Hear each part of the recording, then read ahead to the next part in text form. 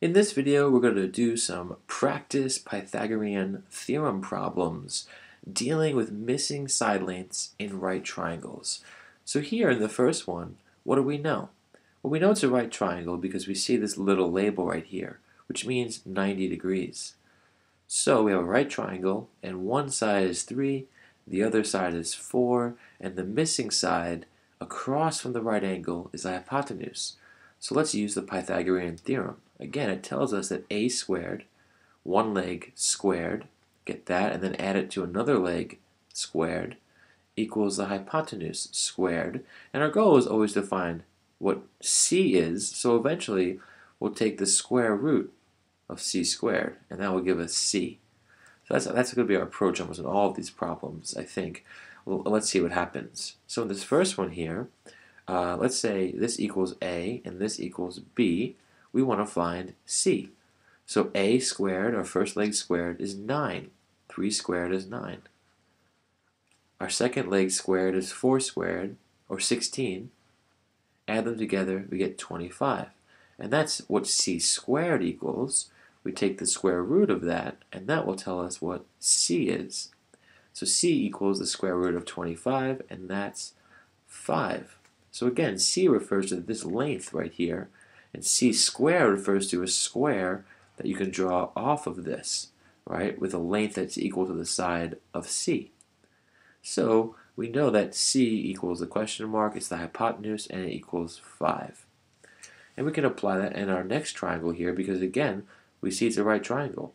And you can only use this theorem in right triangles. But anyway, now a is 3 and b is 8. So a squared is 9 and b squared is 64. Add these two up, what do we get? Well, 9 plus 64 is 73.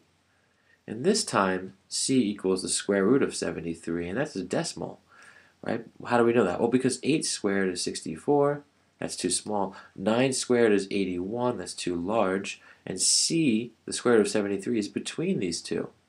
So the length of the hypotenuse now is between 8 and 9 units, or whatever we're looking at, but we could just leave it as the square root of 73.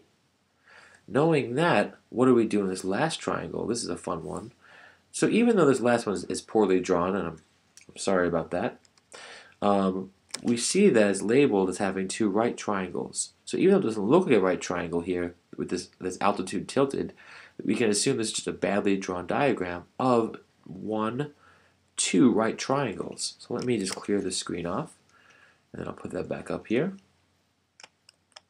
Okay, so now what do we do? Well, it depends, and it really depends how I want to approach this. In both problems, in both triangles, let's call this triangle 1 over here, and in triangle 2, the red triangle right here, they both have the same leg, that small leg of 4. But both of them were given an hypotenuse, and this is actually bad. Let me do this over.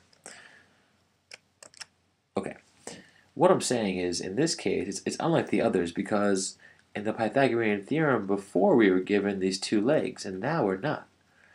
What are we given? Well, in this triangle right here,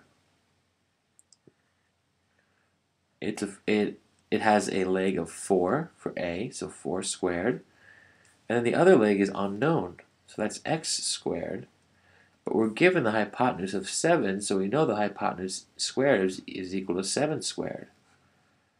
Okay, and the same thing is true in this other triangle. Let's just label it as a red triangle. Use my line tool, which I should have used before. Okay, here again we're given one leg of 4, and then a mystery leg here of y, so again a squared plus b squared equals c squared. For the red triangle we have 4 squared for a, b squared is unknown, we're calling it y squared, but c squared we do know is going to be 21 squared. So in both of these, now it's a leg that we're trying to find, not the hypotenuse. That's okay though, it just requires one extra step. Let's look at that right here. So 4 squared is 16. X squared, we don't know what it is yet, so it's going to be x squared. 7 squared is 49. So now x squared plus 16 gives you 49. In other words, something unknown plus 16 is 49. So what do we do? Well, I'm going to use inverse operations and say that if that's true, if I can add something to 16 to get 49, then I can subtract 16 from 49 to get that missing something. So x squared here is equal to what? Well, 49 minus 16 is equal to 33, right? 49 minus 10 is 39, minus 6 more is 33. And then x squared is equal to 33, so x is equal to the square root of 33. And just like before, it's going to be a decimal. It's going to be between 6 squared, which is 30. 33 is between 6 squared, which is 36, and 5 squared, which is 25. So the root of 33 is between 6 and 5. We don't know exactly what it is, so we can leave it as the square root of 33. So what about y? Well, let's use the same procedure. We just have larger numbers. 4 squared is 16. Y squared is unknown. And 21 squared, we'll just do that up here. 21 times 21. 1 times 1 is 1. 1 times 2 is 2. Carry the 0 because now it's really 20 times 1, which is 20. And 20 times 20, which is 400. But you can think of it as 2 times 2, being 4. Add these two up, we get 441. Okay, so now, same concept, y squared, something unknown, plus 16 gave us 41. So then it makes sense that 441 minus 16 gives you that unknown. What is 441 minus 16? Well, 441 minus 10 is 431, minus 6 more is 425. I think, let me double check, 441 minus 10, 431, yes, minus 6 is 425. So y squared is equal to the square root of 425. Now, is that a perfect square? I have no idea, but let's try it out. I'm going to use a calculator on this one. So I'm going to start with something reasonable. 25 times 25, 625, too large. Now I know 20 times 20 is too small. 421 times 21, which we just figured out, 441. Okay, 22 times 22. Nope, 484. Okay, so how about 19 times 19? Just trying to get the range in here. So 19 times 19, 361, too small.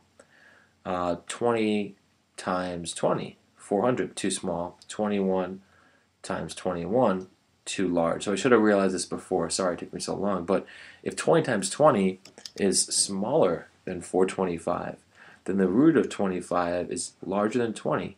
But if 21 squared is larger than 425, which we knew already, which I should have recognized from the start, if 21 squared is 441 and 20 squared is easy, that's just 400. 425 has to be between these two and is in an irrational root. In other words, it's some decimal root from this whole number. So we can leave it as the square root of 425. Alright, hope that helped.